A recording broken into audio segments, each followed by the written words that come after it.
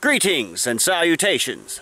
I am Farfnir the Stabby, Emperor of Mars and ruler of all of its people. And today, we will be shooting a gun safe. Always remember, wear safety glasses, or you put an eye out, kid. And also, earmuffs, because being deaf is not manly. We're going to start with the 22 long rifle. Well, because it's the smallest. Here we go.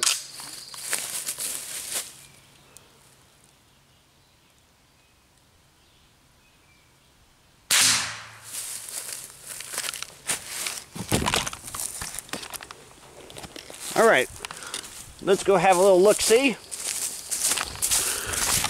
I can see it from here where it knocked the paint off. I doubt it made much penetration though, but hey, what do I know? It's not like I've ever done this before.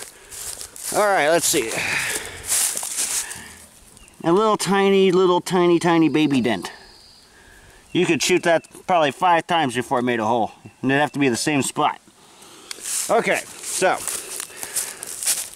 the next one, that will be my 38 special with 2 different kinds of ammunition. One is a copper polymer blend made to be lightweight and frangible, which means if it hits a solid target, it should break apart and not ricochet. So, and then immediately after that, I'm going to hit it with a good old-fashioned hollow point. So let's do that.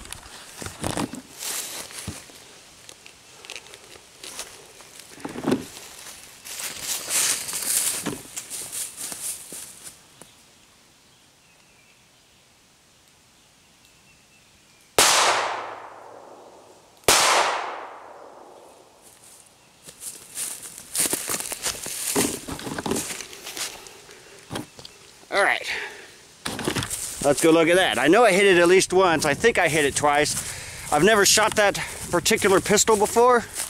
It's very lightweight. It was manufactured to be lightweight. So let's see. Oh, I missed it once, huh? Oh, well, I might have to remedy that in my next video. Yep, that's the copper polymer. You can tell. You can see the copper in there. I don't know if that's in focus or not, but you can see the copper. Can't believe the second one missed. I guess I need more practice with that thing. That's okay. Now, the next will be a 9mm.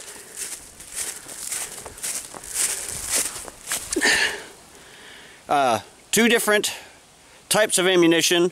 One is a Hornady full metal jacketed high velocity hollow point, and the other one is just regular ball ammunition. I'm going to get closer this time because I want to make sure I hit the damn thing, even though I've shot this before.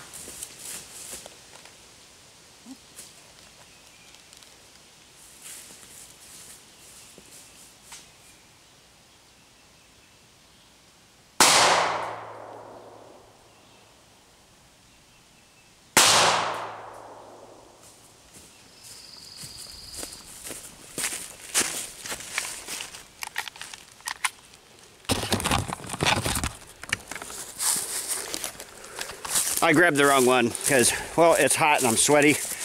I wanted to use the 9mm next, but I don't know, the 45 that's one of my faves. I mean, look at that son of a bitch.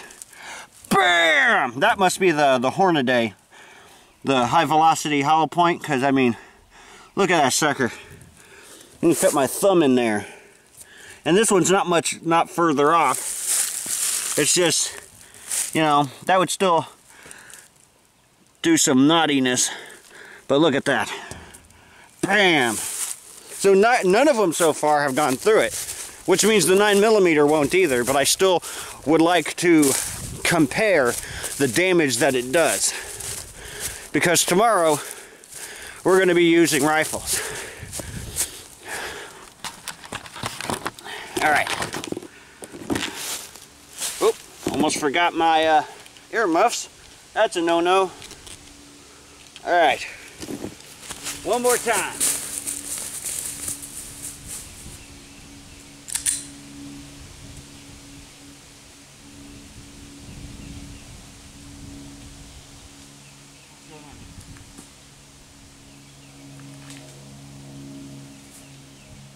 have to pull the trigger back that far?